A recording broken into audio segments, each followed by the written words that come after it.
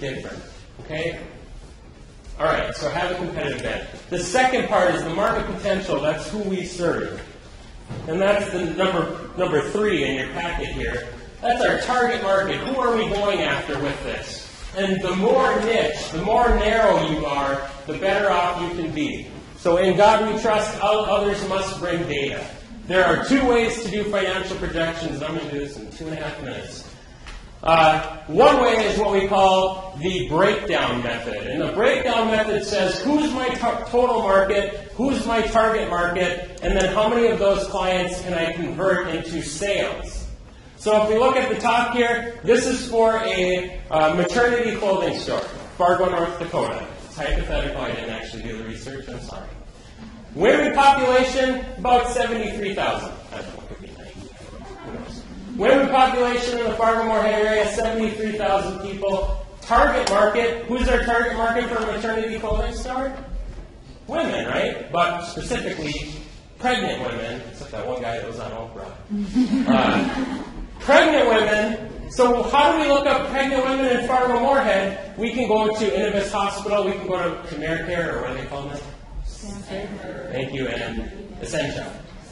And Sanford, and we can say, and according to the birth records, how many kids were born last year?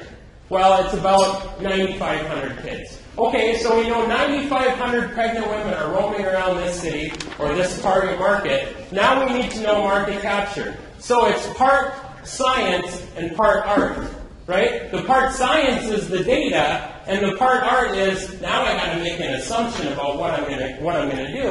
Well, let's say that you think you can capture 20% of the market. Well, how do I determine that? Well, let's say that I'm a high-end maternity clothing store because I've been shopping with my wife for a white shirt when she was pregnant, and we went to 19 stores and couldn't find one. And I'm like, you know what? I'm a guy. When I need a hat, I walk in, I grab a hat, and I walk out. 19. Okay, so I'll quit. I'm sorry. I no empathy in here. I bet. You know. I mean, I'm in the wrong room. Where's the men's thing? 20%. The way we assume that is because it's a premium market, right? If you're charging a higher price, you're going to get a smaller portion of that market. Now, if we were going to do secondhand consignment maternity clothing, maybe you could assume a 50% capture. Now, does that mean that 50% of the people are going to buy all their maternity clothing from you? Of course not. Of course not. It just means that 50% or 20% or whatever are going to shop at your store. 20% shop at your store, that's 1,900 customers. Then we have to determine about the amount of money that they're going to spend over the period of the year. So I have a student that I teach for another college for one of the nighttime type accelerated things. And they did this, and they went to their girlfriends and their parents' friends, and they said, when you had your baby recently, how much money did you spend on maternity clothing?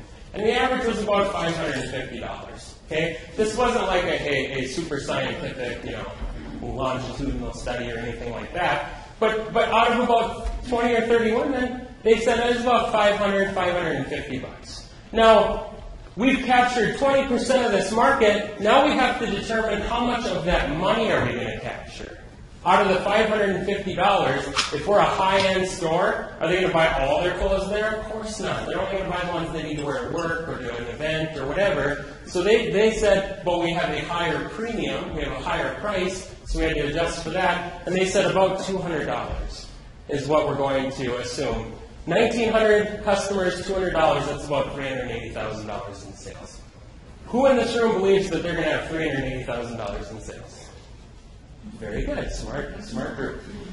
It's not about being right. It's going to be wrong. It's going to be wrong. It's about having a reasonable range of sales. A reasonable range of sales. If you remember nothing else from today, remember reasonable range of sales. Why? Because the number one reason why businesses fail is they run out of cash. Why do they run out of cash? Because they think they're going to sell more than they're going to think. Why do they think that? Because their range of sales is not reasonable.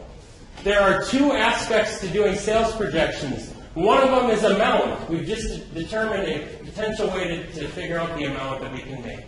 The second one is time. How long will it take this company to get to $380,000 in sales? Will it take them 6 months? Will it take them 12 months? Will it take them 18 months? Will it never happen? Everybody's a little bit uncomfortable with this whole thing.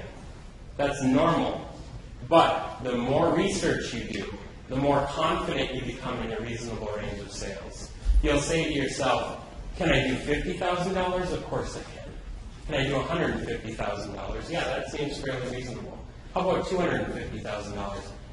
Yeah, how do you know? Because you did the research, because you're the experts. The bankers are not the experts. The investors are not the experts. You're the experts. I'm not the expert. And I'm standing up here, right? I'm not the expert. I don't know. You walk in and say, this is what I love, this is my passion, this is what I know about, I've done all this research, what do you think my sales are going to be? I don't have the foggiest. I don't know. You need to know. You need to have a reasonable expectation of sales. You need to base that on assumptions. This is what contributes to the success of companies. It's not just a wild guess. It's not. It's going to be wrong because it's a guess, but it's not just a wild guess. The second way, so some of you are going, yeah, but what if I'm not a maternity clothing store in Fargo, North Dakota, dude, you know? Well, if you have, let's say, a nationwide market, okay? A nationwide market, and you say, Valerie and I were talking about this the other day, well, if I could just get 1% of the cars that drive by this location, well, that's stupid. That's just dumb. Well, there are 8 billion people in the world. If I could just get one of them to, each person to send me 5 cents. You think somebody didn't think of that already? It's called a scam. It just doesn't work that way. So how do we do it in those situations? We build up. Okay? We look at what we need to run our business. We look at infrastructure. We look at office space, employees, marketing budget, etc. And we start piling dollars up and we say, here's our break-even point.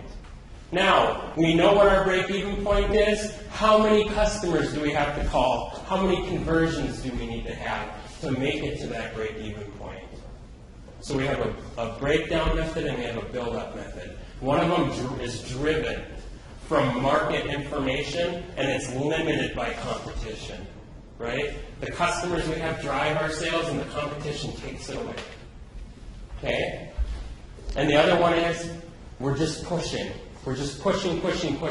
We know that we need to get 5 customers this week, and 5 the next week, and 5 the next week, until we get to that number, and that's what we're going to focus on. Now, after we know that break-even point, we can look at the market and say, yeah, that only equates to 0.05%. Can we do that? You can still compare it to the market, but you can't drive down from the market because the market's too big. It's too vague. Okay? So I'm way out of time. I'm 5 minutes over, but I started 10 minutes late. So here, that's what I wanted to tell you today. I really, really appreciate you having me come on and talk to you. Thank you so much.